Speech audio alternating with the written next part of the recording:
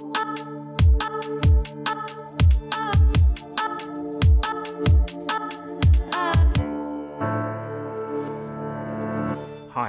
my name is Julian Bright. I'm an AI and ML Specialist Solution Architect with Amazon Web Services.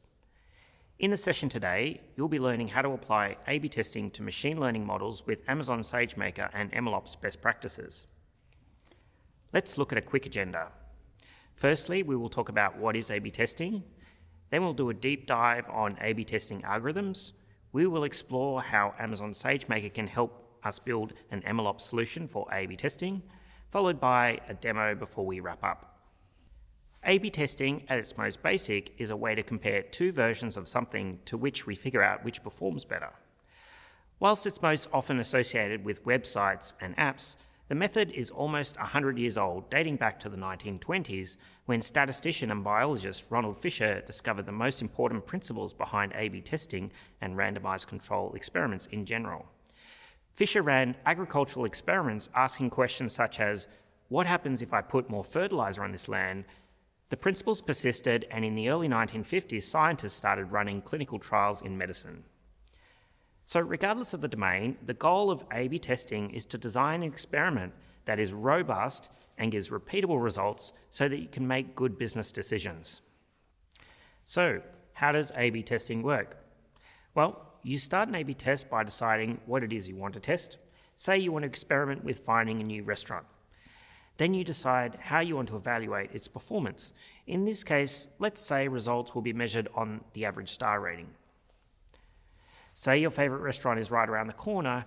If you go there every day, you would be confident of what you'll get, but miss the chance of discovering an even better option. If you try a new place all the time, you're likely to find some bad food from time to time, but there's a chance you might find a new favourite which you'd otherwise have overlooked. We refer to this process of trying something new as exploration versus exploitation, where we exploit a choice that we knew previously to deliver a good reward. In the context of machine learning, A/B testing is an extension to offline model evaluation. Offline evaluation is a data science practice of holding out a test or validation dataset during the machine learning training process so you can evaluate how effective your model is at performing predictions on unseen data. Data scientists will iterate on the evaluation process in an attempt to get the best performance, tuning the data preparation and model parameters and using visualizations such as the Receiver Operation Characteristic Curve, or ROC curve, in this case to help diagnose the ability for the binary classifier to correctly separate true from false positive predictions. Now, before deploying models to all users, it's a good idea to run a new or challenger model with side-by-side for your existing champion model in an A/B test to find the empirical evidence of the impacts this new model has on your business metrics, such as click-through rate, conversion rate, or revenue. By collecting feedback as your model is running, you can optimize how traffic is distributed between the champion and the challenger models for the period of the test, which can often run for a number of weeks. Once you're confident that this new challenger model is outperforming your previous champion, you can deploy this model to all users and begin the process again. So when should you perform an A/B test? Well, the first case is when you have a different data set. This could be because your dataset has been updated to include the latest fresh data. Or you might have applied some new cleaning, normalization or scaling which has changed the dataset composition. Or perhaps you've resampled the data in an attempt to adjust for class imbalance or remove bias. Now, the second case is when you have a different model. You might be trying a different algorithm architecture, such as a new deep learning model. You might want to try running a hyperparameter optimization job to tune some settings like embedding size or learning rate. Or perhaps you're using a transfer learning technique to fine-tune a pre-trained NLP or computer vision model. Today, we're going to see how to apply A/B testing to the use case of recommending helpful reviews. In this example, you can see customer reviews for the Echo Show 5. We can see for this device there are a total of 937 ratings with an average of 4.5 out of 5 stars. You can also see on this page a top positive and top critical review. given the opportunity to display these reviews, which should we choose? Users looking to buy an Echo Show, or any other product for that matter, provide feedback on reviews that are helpful, and we use this data to train a machine learning classification model, which can then identify the most helpful reviews just based on that free text. This then allows us to surface the best new reviews whilst we're waiting for users to validate our selection with their feedback. In the next section, we're going to deep dive on A/B testing algorithms. To run a traditional A/B test in its simplest form, you need two sets of users assigned at random to either control or experimental treatment in order to improve a business metric. In our case, helpful reviews. Firstly, you define a baseline metric on historical data, e.g. 30% of reviews are rated helpful or click through when researching a product. You then need to define an expected improvement on your metric, 5% is a common target here, and define the statistical significance or confidence interval for the test, which helps quantify whether a result is likely due to chance or some other factor of interest. Finally, you then calculate a sample size for each variation and run the test until you have obtained that sample size. Once the test is complete, you can evaluate if you observed a true difference in your metric, as we can see with the graph on the right-hand side here. So, traditional A/B tests have two distinct periods of exploration and exploitation. The first being when you explore whether a new model variant is going to challenge the current champion. While you're establishing the winner, you're sending traffic to the less effective variant until the winner is declared, which in this case is week 5. Now, multi-arm banded testing is adaptive and it includes periods of exploration and exploitation over the duration of the test, sending more traffic to the challenger variant that is delivering the highest reward as defined by your conversion metric. So this process can be faster and more efficient because you're spending less time sending traffic to the inferior variations, resulting in a better user experience. You might be asking, so how does a multi-arm bandit work? Well, multi-arm bandit problem is best understood through an analogy. A gambler at a row of slot machines where n arms, and you need to decide which arm to pull and in which order. When pulled, each arm provides a reward from a distribution specific to that machine. The objective is to maximize the total reward collected, and you do this in order to explore which arm is being more effective over time, to learn the reward distribution. For example, arm 1 may provide a 30% success rate, but if you don't explore arm 3, you wouldn't have found out that it would provide a higher 40% success rate. Now, applying this to review helpfulness. We have a list of new reviews that we want to surface to our users that provide the most helpful insights when thinking about their purchase. We have a champion ML model, and we want to explore how effective new variants Challenger 1 and Challenger 2 are at identifying helpful reviews. As we test these models with users, they provide feedback by clicking the helpful button, from which we calculate a conversion rate based on the number of times this review has been surfaced. Now, based on how we do exploration, there are a number of bandit strategies. We can start with a random weighted distribution whilst we're collecting user feedback. Then we can use the reward probability estimates based on user feedback to help exploit the best performing models with either option. Now, a simple bandit strategy like epsilon greedy is something that we can explore. Or there are more sophisticated strategies such as the upper confidence bound, or UCB, or Thompson sampling that we'll learn about in the next few slides. The key takeaway here is that these smart strategies use that reward feedback to exploit the best performing model variants. So, epsilon greedy algorithm selects the best model variants most of the time, but does some random exploration occasionally based on this epsilon parameter. Now, if epsilon is 0.1, 10% of the time we choose a model variant at random. The other 90% of the time we choose variant that has the highest expectation of reward. So on the right, the bar graph depicts the relative reward over time for the champion and challenger variants. The yellow and blue lines depict cumulative reward probability for our Challenger 2 model variant, where the blue is slightly lower as its epsilon value is 0.2, which means 20% of the time it's exploring, introducing more chance of selecting the poorer performing variant. Now, the upper confidence bound algorithm represents uncertainty around variants by keeping track of how many times a variant is selected. Initially, we explore variants with high uncertainty that have been infrequently selected, which at the end of week 1 is our Challenger 1 variant, more likely to be selected due to that higher upper confidence bound of 0.7. Then in week 2, uncertainty levels drop. We exploit the variants with the highest mean plus that uncertainty, which puts variant 2 or Challenger 2 variant ahead of the upper confidence bound of 0.5. Now, it's worth noting that the UCB algorithm is deterministic as it doesn't include any randomness at all, so it will quickly settle for a clear winner. Thompson sampling estimates the uncertainty around our variants by using beta probability distributions defined on the interval between 0 and 1, and parameterized by 2 inputs, alpha and beta, which correspond to the number of helpful versus not helpful reviews. We start out with all model variants having a similar distribution, in this case, alpha and beta are both equal to 2. Then we randomly sample the distribution for each variant and select the variant with the highest sampled value. In this case, it's Challenger 1 with a value of 0.5. Now, as we capture user feedback, we update alpha and beta values, which adjust the shape of the distributions, as you can see with the skew right in Challenger 2, that increase the number of helpful reviews.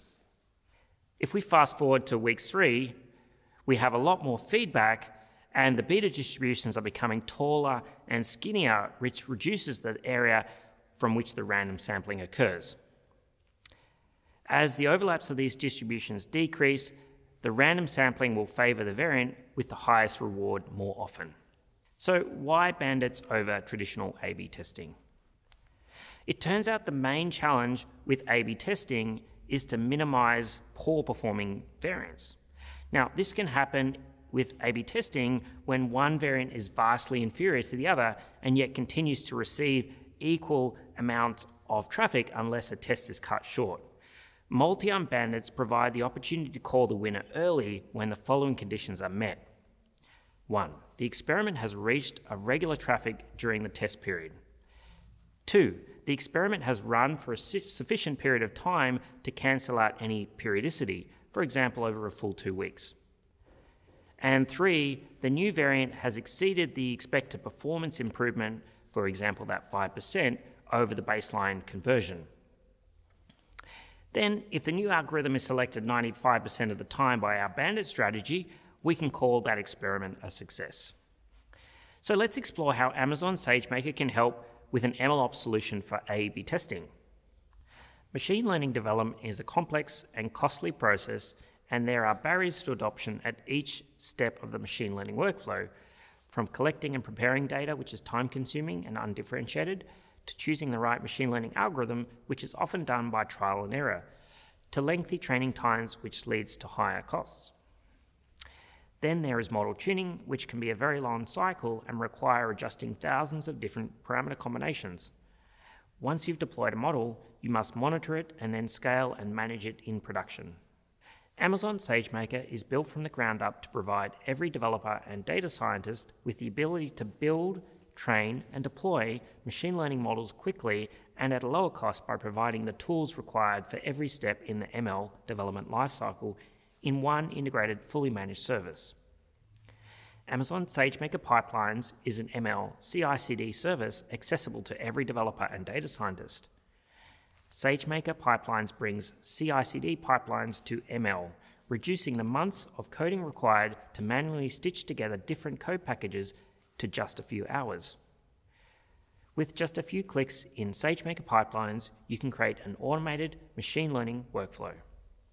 SageMaker Pipelines takes care of all the heavy lifting involved with managing the dependencies between each step of the workflow and orchestrates them so you can scale to thousands of models in production.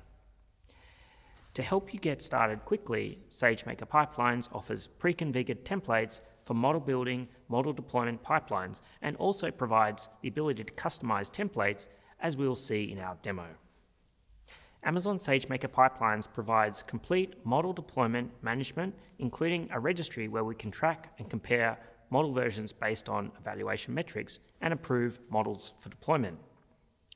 The fully managed CI/CD infrastructure integrates with AWS Code Pipeline and AWS Code Build to build and allows us to create custom MLOps templates for projects such as our A/B testing pipeline.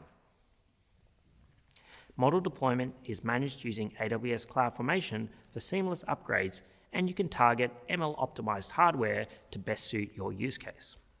Here you can see an example of Amazon SageMaker pipelines for training a machine learning model. When a user commits a change for a new or updated model on a feature branch, a Git trigger such as a pull request can invoke AWS Code Build to run a SageMaker pipeline workflow that will train the model, then register the version with the SageMaker registry. You can evaluate model performance on a validation set and see those metrics and logs directly within Amazon SageMaker Studio. Once you're ready to deploy that model, you can then update the status of that to approved and it's ready for deployment. For our A/B testing pipeline, we have created a custom MLOps template for a multivariate endpoint deployment. The user starts by committing a config file to our Git repository, which tells the AWS Code Build job how many variants we want to deploy. When the new model is approved, the AWS Code Build job queries the model registry to get the latest model versions and constructs an AWS CloudFormation template using CDK for the next stage of the pipeline, which is to deploy the multivariate endpoint. Once this step is complete, the final stage is to invoke an API gateway endpoint, which is part of the A/B testing model serving infrastructure. So Amazon SageMaker endpoints support multi-production variants, and traffic is distributed evenly based on the weights that you provide.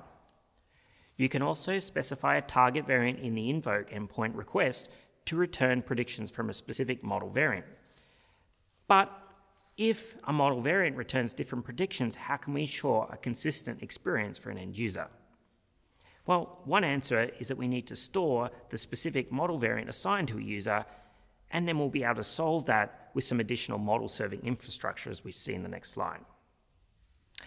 For A/B testing machine learning models where we dynamically allocate users to model variants in real time, we need some additional infrastructure in our multi-variant Amazon SageMaker endpoint. The API gateway acts as a proxy to Amazon SageMaker, but before making that call, it needs to get the target variant for a given user. We look this up in DynamoDB, and we also need a place to capture and store metrics, which we'll use to provide to our bandit algorithms, which are making the decisions for which model variants to explore or exploit. Let's walk through an example on our end. We need to make a decision about what is the most helpful reviews to surface to a user. If a user makes an invoke request to our prediction API, the first thing the AWS Lambda handler needs to do is an attempt to get the variant assigned to the user from the DynamoDB.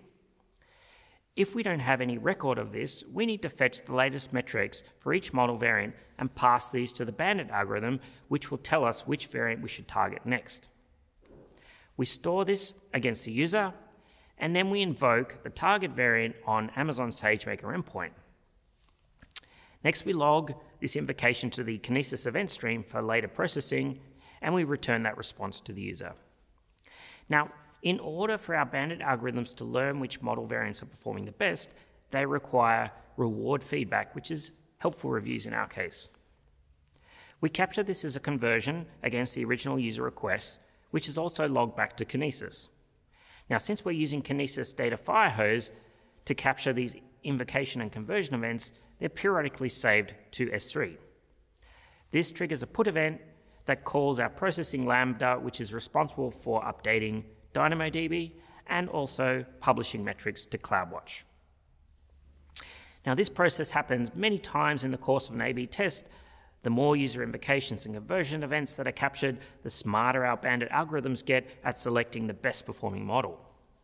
Now, before we jump into a demo, let's see this in action. Let's look at the request and response payloads for the invocation and conversion endpoints.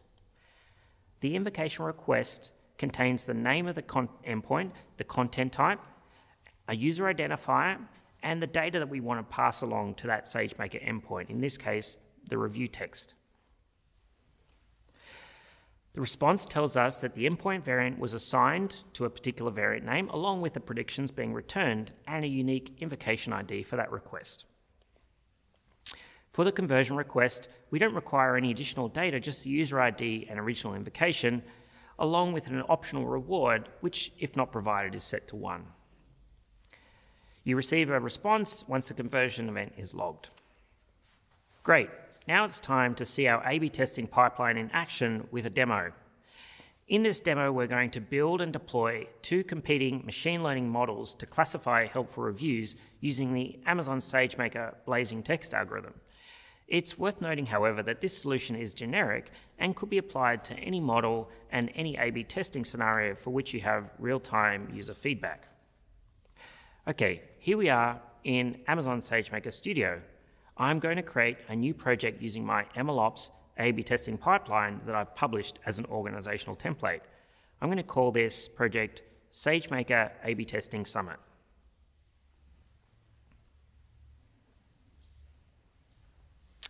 And I'm going to paste in my API endpoint that I've previously deployed as part of the model serving infrastructure setup.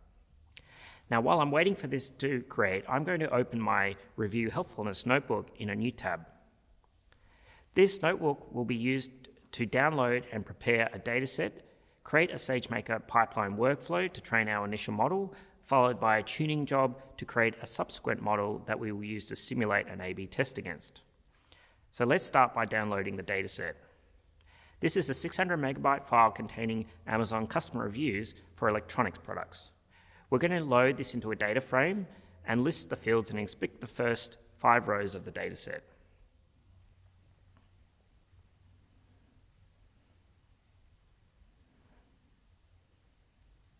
We can see that we have some records that contain star ratings, helpful votes, alongside the review headline and body text. Next, we're going to do some feature engineering to create a helpful score, which we can see has a mean statistic of 15 votes for every 20, making that an average of 0.75. Now let's visualize some of those statistics grouped by negative, neutral, and positive reviews. On the x-axis, we have a helpful score of 0 to 1. We can see that our positive reviews, a helpful score above 0.8, correlate with a majority of 4 and 5 star ratings. In the next section, we will remove products with only 1 review or less than 5 helpful votes, and we'll create a binary classifier target to base our 0.8 helpful review threshold on. Okay, now we're ready to split our data frame into training, validation, and test sets.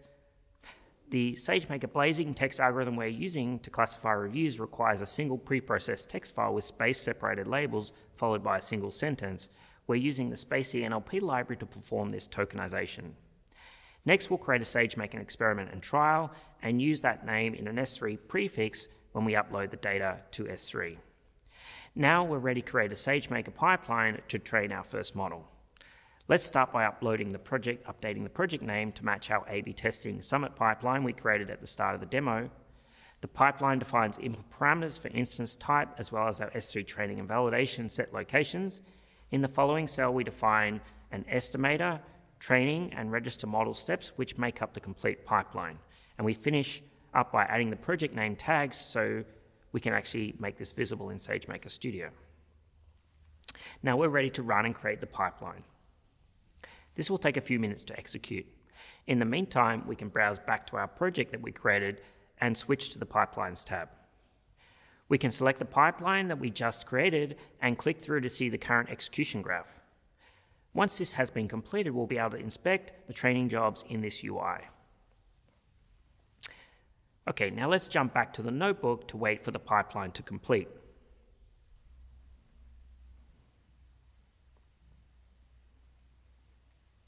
Okay, with that succeeded, let's query the pipeline lineage and see the output and input artifacts from this. If we inspect the analytics for this experiment, we can see various metrics, including the validation accuracy of about 0.68. So this looks good. Let's approve the model and push that version for deployment. Now, to try and improve on this model, we're going to run a hyperparameter tuning job across a range of parameters. We're going to run 15 jobs across 3 parallel instances. The goal here is to create a new and improved model variant to deploy as part of an A/B test for our initial model version. This will take approximately 30 minutes to run, so I'll pause the video here.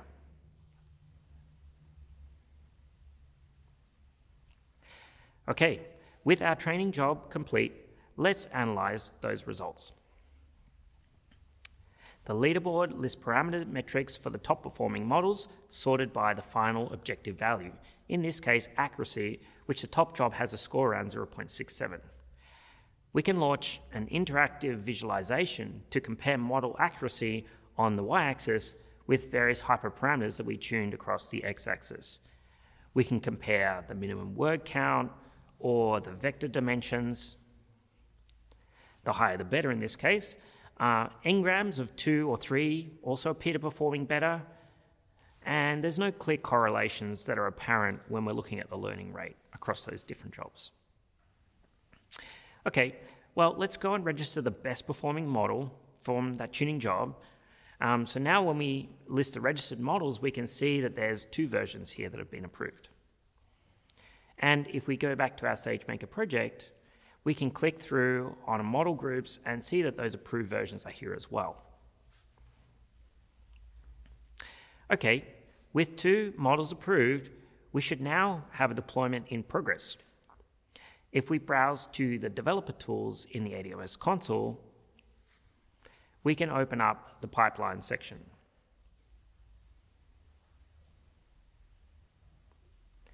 And we can see that we have an active pipeline triggered from our model registry approval. The build stage has produced an AWS CloudFormation template from CDK, which is being deployed to create a multivariate endpoint for Model 1 and Model 2. With that deployment complete, we can now test our endpoint. First of all, we'll load our test dataset, and we'll get the variant names for the deployed endpoint. Then we can make predictions against each of these target variants to evaluate their performance. This will return results in about less than 20 seconds. Joining the predictions back to the test dataset, we can calculate an accuracy score for review helpfulness, and we can see that variant 2 has a winning value here. And if we plot the confusion matrix for this binary classification, we can see that variant 2, while slightly worse on predicting unhelpful reviews at 61%, is slightly better at predicting helpful reviews at 70%. And the ROC curves have a similar 0.71 error under the curve scores as well. Okay, so now let's run the same model variants with an A/B test simulation. First of all, we need to grab that REST API endpoint for our model serving infrastructure. We can copy this from the output of CloudFormation. Then we're going to register our endpoint using the Thompson sampling strategy and verify the test metrics have been initialized. Now we can run our simulation, which will invoke the API to retrieve the most helpful reviews in batches of 20. Each request will be dynamically allocated a target variant. If the most helpful review matches our ground truth, we'll capture this as a reward and record this feedback with the conversion API, which will in turn update the variant metrics. Okay, great. Let's check out the results. We can see that variant 2 was selected majority of the times with our Thompson sampling strategy after initial warm-up with weighted sampling.